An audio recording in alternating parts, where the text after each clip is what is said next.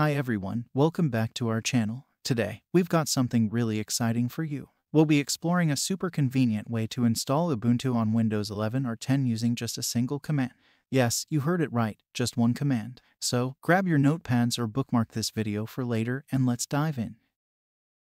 But before we get started, make sure to subscribe to our channel and hit that like button if you find this video helpful. It really motivates us to create more content for you.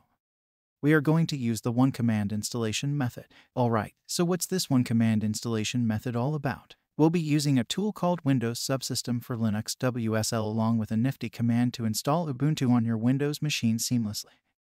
If the Windows Subsystem for Linux WSL is not yet enabled on your system, there's no need to go through multiple steps to download and install the Ubuntu Linux app on Windows 11 or 10. You can achieve it with just a single command.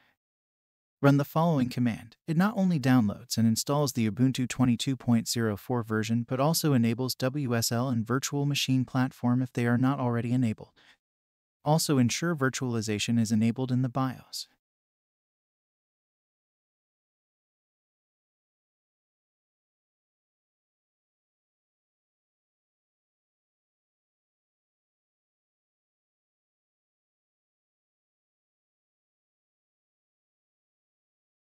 Once the command completes, you'll be prompted to create a username and password. Congratulations, you now have Ubuntu running on your Windows machine.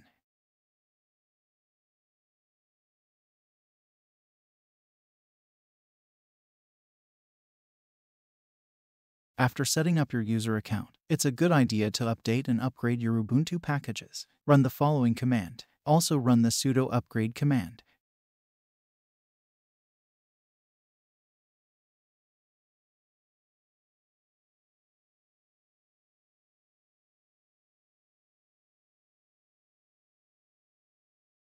You can launch Ubuntu application from the Start menu. That's it, folks. You've successfully installed Ubuntu on Windows 11 or 10 using just one command.